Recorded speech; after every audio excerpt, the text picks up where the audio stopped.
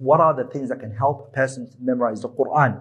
The first one is to show gratitude for the virtue of memorization. Memorization is a blessing from the blessings of Allah subhanahu wa ta'ala. The second is ikhlas, sincerity. Ikhlas means that your intent, your motive, your reasoning, your action are all for Allah tabarak wa ta'ala. There is no one else you have in mind. It is Allah you want to do it for. Also, what helps with the memorization of the Quran is the revision. How many of us have memorized the Quran and learned the Quran when we were young, but we forgot it when we got older because we stopped revising? The fourth one is to stand up at night and pray with it. Reciting the Quran in your prayers, day and night time, reciting it, going over it, also helps you keep the memorization of the Quran. Number 5 is making yourself acquainted with the meaning and the understanding that is in the verses. Tafsir of the Quran. Last but not least is to stay away from sins. And also stay away from what? Mixing with evil people.